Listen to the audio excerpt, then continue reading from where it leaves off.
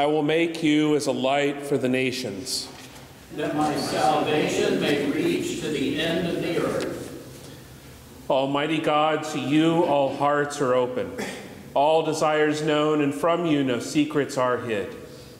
Cleanse the thoughts of our hearts by the inspiration of your Holy Spirit, that we may perfectly love you and worthily magnify your holy name. Through Christ our Lord. Amen. Hear what our Lord Jesus Christ says.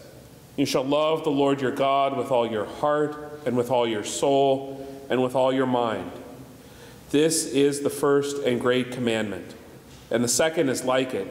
You shall love your neighbor as yourself. On these two commandments depend all the law and the prophets. Lord, have mercy upon us. Christ, have mercy upon us. Lord, have mercy upon us. Glory to God in the highest, and peace to his people on earth.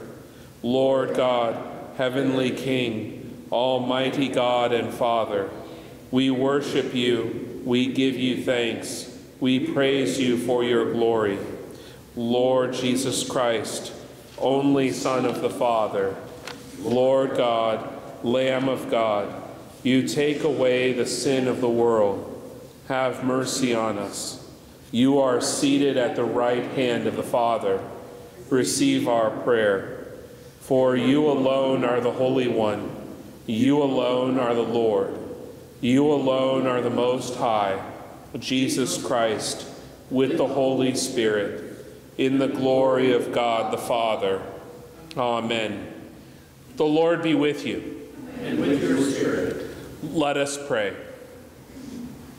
Eternal Father, at the baptism of Jesus, you revealed him to be your Son, and your Holy Spirit descended upon him like a dove. Grant that we who are born again by water and the Spirit may be faithful as your adopted children. Through Jesus Christ our Lord, who lives and reigns with you in the Holy Spirit, one God, now and forever. Amen. Please be seated for the reading of Scripture.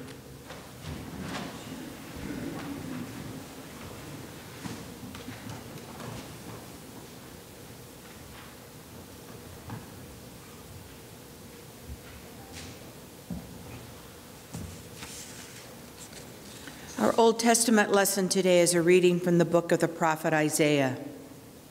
Behold my servant who I uphold, my chosen in whom my soul delights. I have put my spirit upon him. He will bring forth justice to the nations. He will not cry aloud or lift up his voice or make it heard in the street. A bruised reed he will not break, and a faintly burning wick he will not quench. He will faithfully bring forth justice. He will not grow faint or be discouraged till he has established justice in the earth, and the coastlands wait for his law. Thus says the God, the Lord, who created the heavens and stretched them out, who spread out the earth and what comes from it, who gives breath to the people on it and spirit to those who walk in it. I am the Lord. I have called you in righteousness. I will take you by the hand and keep you.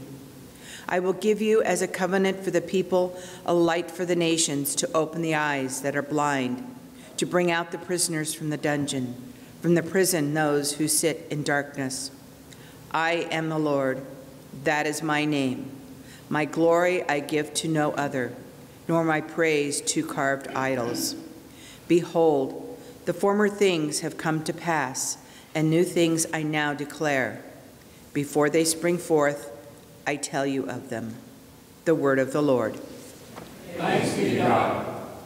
Please remain seated as we pray Psalm 89, verses 20 through 29. I have found David, my servant. With my holy oil have I anointed him. My hand shall hold him fast, and my arm shall strengthen him. The enemy shall not be able to do him violence. The son of wickedness shall not hurt him. I will smite his foes before his face, and strike down those who hate him. My faithfulness and my mercy shall be with him, and in my name shall his horn be exalted. I will give him dominion over the sea, and with his right hand shall he rule the rivers. He shall say to me, You are my Father, my God, and the rock of my salvation. And I will make him my firstborn, higher than the kings of the earth. My mercy will I keep for him forever, and my covenant shall stand fast with him. His seed will I make to endure forever, and his throne as the days of heaven.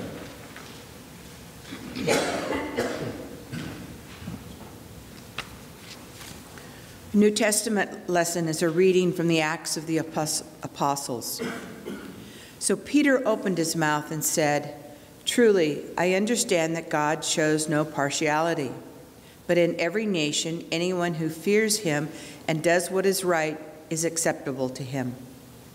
As for the word that he sent to Israel, preaching the good news of peace through Jesus Christ, he is Lord of all. You yourselves know what happened throughout all Judea, beginning from Galilee, after the baptism that John proclaimed, how God anointed Jesus of Nazareth with the Holy Spirit and with power.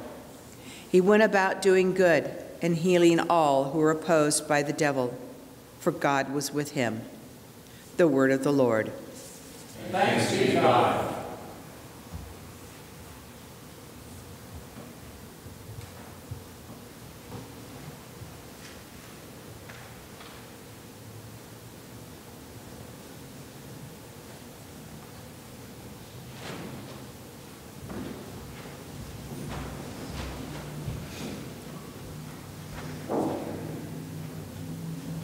The Holy Gospel of our Lord Jesus Christ according to St. Mark.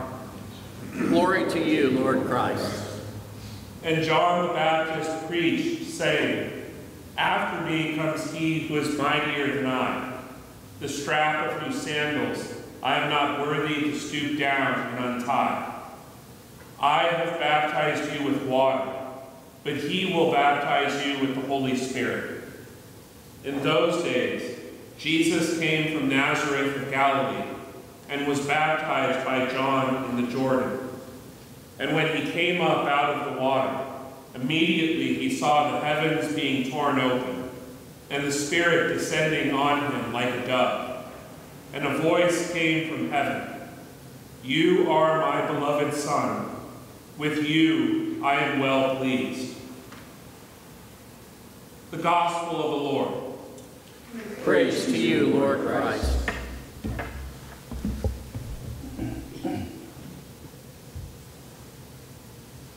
To the glory of God, the Father, the Son, and the Holy Spirit.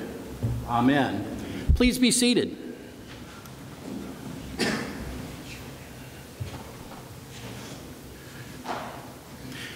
Yesterday, January 6th, we began a new season in the church year, the season of Epiphany.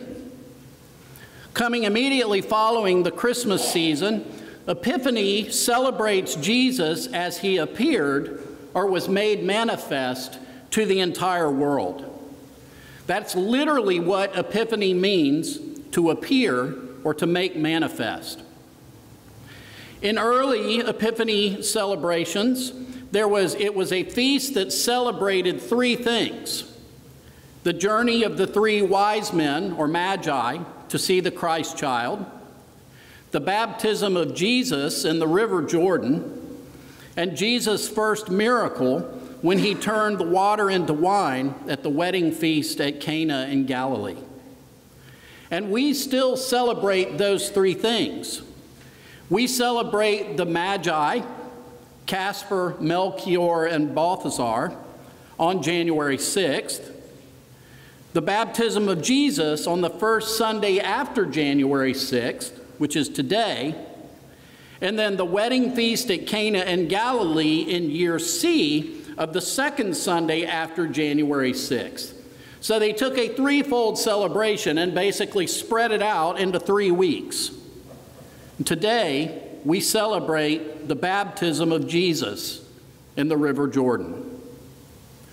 One of the questions that is frequently asked about Jesus and his baptism is this: why did he need to be baptized? I mean, if water baptism was a baptism for the repentance of sins, Jesus didn't need to do that.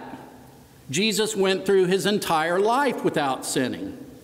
So why did he do it? The answer is simple. Jesus didn't need baptism. Baptism needed Jesus.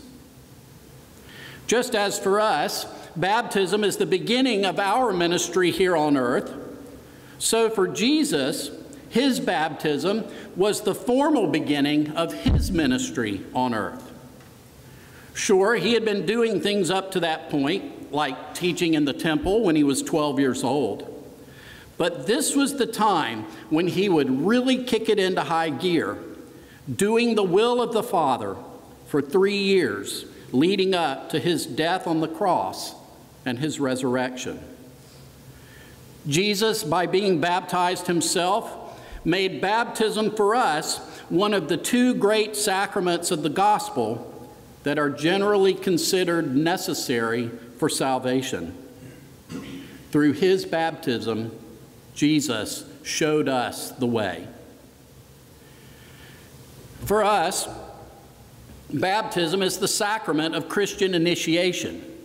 It is that blessed time when we are not only symbolically washed clean of our sins, but it is also that time when we enter into a covenant relationship with Jesus Christ and become a part of the family of faith, the body of Christ, the church. We receive the promise of life eternal in the future and the promised guidance of the Holy Spirit in the here and now, and we promise to do certain things. And those things are written in our baptismal vows, which we will renew today. Our baptismal vows are generally in 3 categories.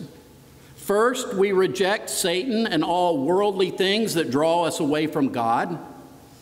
We turn to Jesus Christ and we accept him as our Lord and Savior. And then we make promises to live a certain way going forward, in a way that makes Christ manifest in the world around us. God uses us to continue the Epiphany. I want to look at the last 2 baptismal vows because today is a special day in the life of our congregation for another reason. Later this morning at the 10 o'clock service, we will be instituting our new chapter of the Daughters of the Holy Cross, and we will be initiating 5 new members: Lane Haythorne, Teresa Sharnick, Kathy Villanueva, Barbara Volker, and Nancy Wayne. And they will join an order of women who commit to live by a rule of life. And that rule of life will include prayer, study, service, and evangelism. But these 4 things, prayer, study, service, and evangelism, are not unique to just the daughters. They are things that we are all called to do as baptized believers in Jesus Christ. Let's look at each of these things and how they relate to our baptismal vows. I'm going to start with study. Immediately following the vow where we become Christians, when we turn to Jesus Christ and confess him as our Lord and Savior, the baptismal covenant tells us to do 2 things. Here's the first. Do you joyfully receive the Christian faith as revealed in the Holy Scriptures of the Old and New Testaments? This is why study is so important and why we take a vow to do it for the rest of our lives. Without scriptures of the whole Old and New Testament, we can't really know who God is. We don't know who Jesus is. And since Holy Scripture is inspired by the Holy Spirit, we don't really know the Spirit either without study. In my 16 years as a priest, when I see people come off the rails theologically, it's not necessarily because they woke up one morning and decided to reject Jesus. It's because they didn't study and slowly replaced the true Jesus as revealed in the Bible with their own version, their own ideas of who Jesus should be. Studying Scripture keeps us grounded. Holy Scripture is the rails that keep the train on the tracks. And even better yet, it is the foundation that makes the following three things possible. If we don't study and are not firmly grounded in the faith, we cannot be effective at prayer, service, or evangelism either. If I have convicted you in any way by this, don't worry, take heart. Now is a great time to start. There are several ways to do this, and I actually recommend all of them. First, find a Bible study here at the church. We currently have 3 of them and a 4th one about to start. Ask me or any of the clergy about them. Second, find or gather a small group and get together for study. Things like an Anglican 4th Day reunion group, or just a group of friends getting together to read through and discuss Scripture. This can be very meaningful. And then, as always, feel free to read Scripture yourself, but make sure that you stay connected to the church in your study as well. And most importantly, when you study Scripture, don't just study it for knowledge. That's important, but the ultimate goal of Scripture study is transformation of life.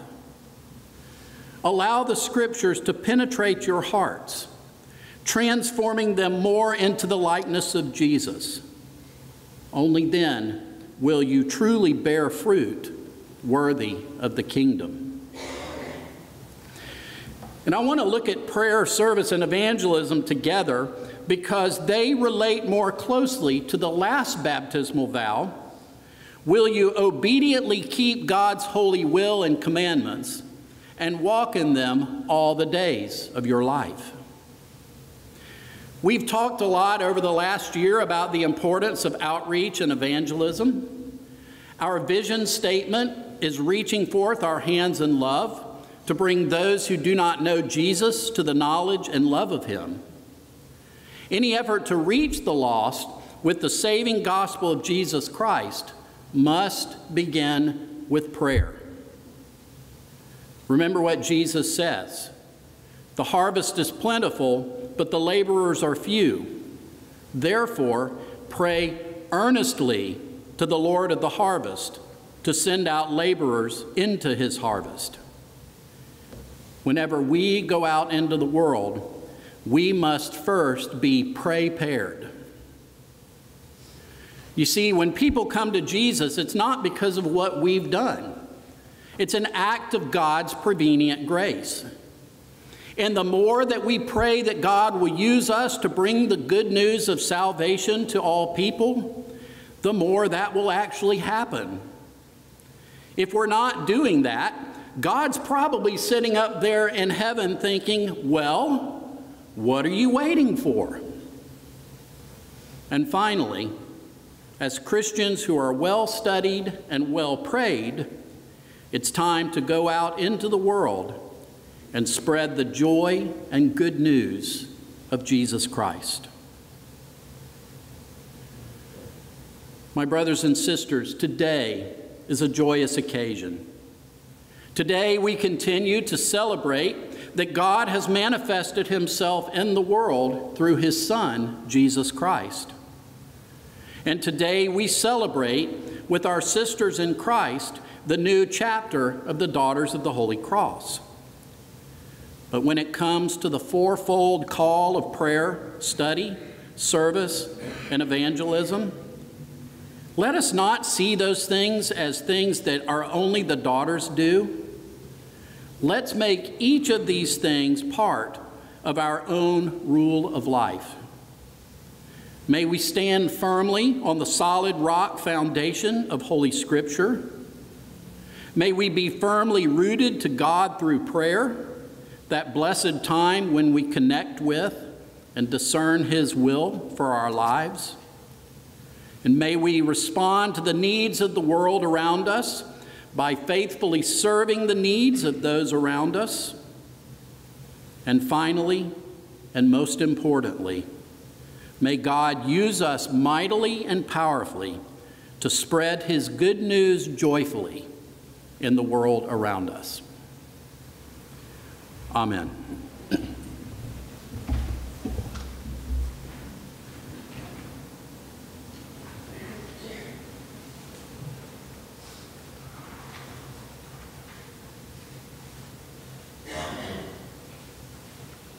Please stand. Through the Paschal mystery, dear friends, we are buried with Christ by baptism into His death and raised with Him to newness of life. I call upon you, therefore, to renew the solemn promises and vows of holy baptism, by which we once renounced the devil and all his works, and promised to serve God faithfully in His one holy, Catholic, and Apostolic Church. Do you, here in the presence of God and the Church, renew the solemn promises and vows made at your baptism and commit yourself to keep them? I do. Do you renounce the devil and all the spiritual forces of wickedness that rebel against God? I renounce them. Do you renounce the empty promises and deadly deceits of this world that corrupt and destroy the creatures of God? I renounce them. Do you renounce the sinful desires of the flesh that draw you from the love of God? I renounce them. Do you turn to Jesus Christ and confess Him as your Lord and Savior? I do. Do you joyfully receive the Christian faith as revealed in the Holy Scriptures of the Old and New Testaments? I do. Will you obediently keep God's holy will and commandments and walk in them all the days of your life? I will, the Lord being my helper. Let us now reaffirm our faith in the words of the ancient baptismal confession, the Apostles' Creed. Do you believe and trust in God the Father? I do. I believe in God the Father Almighty, creator of heaven and earth. Do you believe and trust in Jesus Christ? I do. I believe in Jesus Christ, His only Son, our Lord. He was conceived by the Holy Spirit and born of the Virgin Mary. He suffered under Pontius Pilate, was crucified, died, and was buried. He descended to the dead. On the third day He rose again. He ascended into heaven and is seated at the right hand of the Father. He will come again to judge the living and the dead. Do you believe and trust in the Holy Spirit? I do.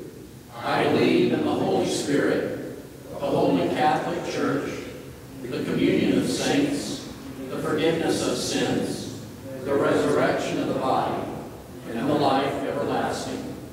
Amen. Let us pray. Almighty God, you have built your church upon the foundation of the apostles and prophets, Jesus Christ Himself being the chief cornerstone. Grant us so to be joined together in unity of spirit by their doctrine, that we may be made a holy temple, acceptable to you, through Jesus Christ our Lord, who lives and reigns with you in the Holy Spirit, one God, world without end. Amen. Please kneel and let us pray for the church and for the world.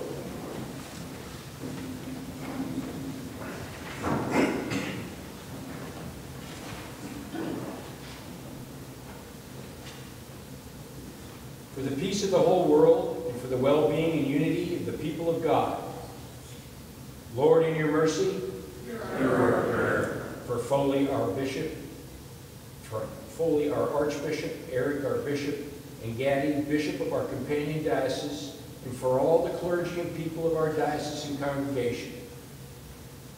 Lord, in your mercy, Hear our prayer. for all those who proclaim the gospel at home and abroad, especially Father Richard and Martha, Julie, Father Francis, Father Russ and Heidi, Father Steve, and Father Frank, and for all who teach and disciple others. Lord, in your mercy, Hear our prayer. for our brothers and sisters in Christ who are persecuted for their faith. Lord, in your mercy, Hear our prayer. for our nation, for those in authority, and for all in public service. Lord, in your mercy, Hear our prayer. for all those who are in trouble, sorrow, need, sickness, or any other adversity, especially Richard, Chris, Quinn, Carol, Bill, Kathy, Guy. You may add your own requests at this time.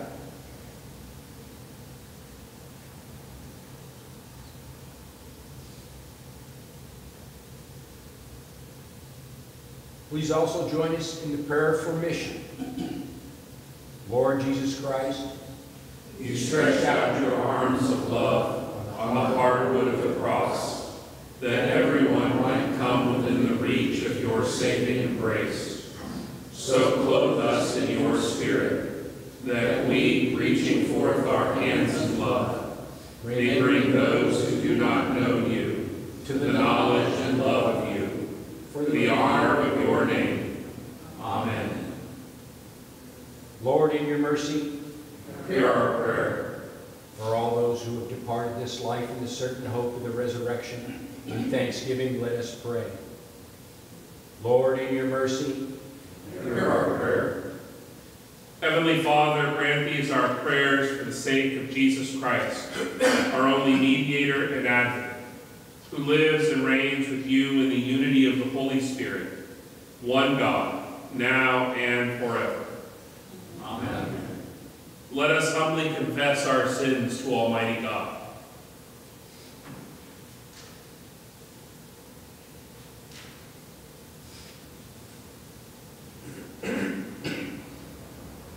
Most merciful God, we confess that we have sinned against you in thought, word, and deed, by what we have done and by what we have left undone. We have not loved you with our whole heart. We have not loved our neighbors as ourselves. We are truly sorry, and we humbly repent. For the sake of your Son, Jesus Christ, have mercy on us and forgive us, that we may delight in your will and walk in your ways, to the glory of your name. Amen. Almighty God, our Heavenly Father, who in his great mercy has promised forgiveness of sins to all those who sincerely repent and with true faith turn to him, have mercy upon you, pardon and deliver you from all your sins, confirm and strengthen you in all goodness, and bring you to everlasting life, through Jesus Christ our Lord. Amen. Hear the word of God to all who truly turn to him. Come to me, all who labor and are heavy laden, and I will give you rest. God so loved the world that he gave his only begotten Son, that whoever believes in him should not perish, but have eternal life. The saying is trustworthy and deserving of full acceptance, that Christ Jesus came into the world to save sinners. If anyone sins, we have an advocate with the Father, Jesus Christ, the righteous. He is the propitiation for our sins, and not for ours only, but also for the sins of the whole world. Please stand. Sisters and brothers, the peace of the Lord be always with you. And with your spirit.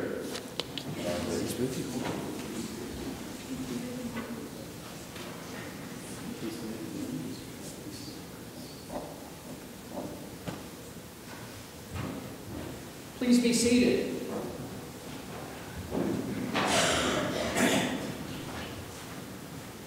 Good morning. It's my pleasure to welcome you this morning to St. Michael the Archangel Anglican Church. If you're visiting with us today, we are so very glad that you're here. If you'd like to know a little bit more about what's going on in the life of the congregation, please stop by our visitors table in the back, and we can tell you a little bit more about what God is doing in this place. Also, a reminder that it is the custom and practice in the Anglican Church that all baptized believers in Jesus, regardless of denomination, are welcome to receive Holy Communion, which is the next part of our service. I have a couple of announcements to bring to your attention. First of all, a reminder that offering envelopes are here. If you'd like to pick them up, they are on the usher's table in the back. Also, if you did not check on your pledge card that you'd like one, but you would still like one, please either let myself or Father Jim know, and we can sign you out a set of envelopes as well. Also, as I mentioned in the sermon today, at the 10 o'clock service, we'll be instituting our new chapter of the Daughters of the Holy Cross. We'd love to have you back for that if you can. If not, please keep them in prayer as they embark on that important journey. And then finally, Sparrow's House is having another social, and that's going to take place on Friday, January 12th, 10:30 a.m. to 2 p.m. in the upstairs adult education classroom. It's a beginner class that's going to teach some of the basics of quilting. So if you'd like to come and learn more about that, just come. Fabric will be provided. We have 4 sewing machines that are available, or you can bring your own now. But again, that is Friday, January 12th at 10:30 a.m. Are there any birthdays or anniversaries? Let us now walk in love as Christ loved us and gave himself for us, an offering and sacrifice.